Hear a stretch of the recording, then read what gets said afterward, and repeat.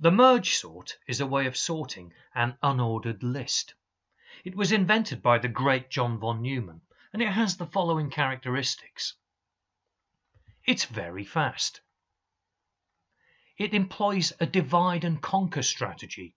We'll see what that means in a moment. And the best way to implement a merge sort is to use a recursive program. In essence, the merge sort works by splitting a list continually until we have several lists, each of only one item. If a list has only one item in it, then that item must be the smallest and the largest item, so that list of one item is by definition sorted. These separate lists can then be merged back together, sorting as we go, to produce a single sorted list. So here's an example. We have an unordered list. We start by splitting it into two separate lists. Then we take each half and we split again. And then we take each portion and we split again.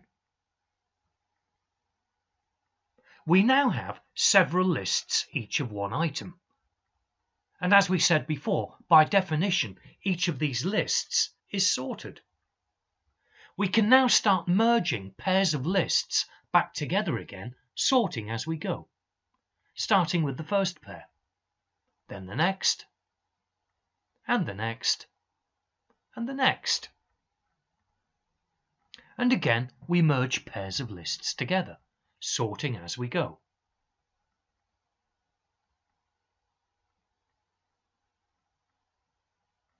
And finally, the last pair of lists, sorting as we go, and we end up with a single sorted list. Okay, I'm going to do that again, but I'm going to take a slightly different approach. I'm going to focus on one side of the list at a time. Here's my original unordered list. I'm going to split it in half, just like I did before. And then I'm going to split the left-hand side in half, just like I did before. But now I'm going to concentrate on the left-hand side, so I'm going to split again. I can't split this side of the list any further, so I'm going to start merging. I'll merge this pair of items. I can't merge anymore, so I'm going to now return to the right-hand side of the list which this came from, and I'm going to split again. I'm now in a position to merge, so I will. And I now have a pair of lists which I can merge together again, so I will. That's the left-hand side dealt with. Now I'm going to turn my attention to the right-hand side. So I split while I can and merge as soon as I can.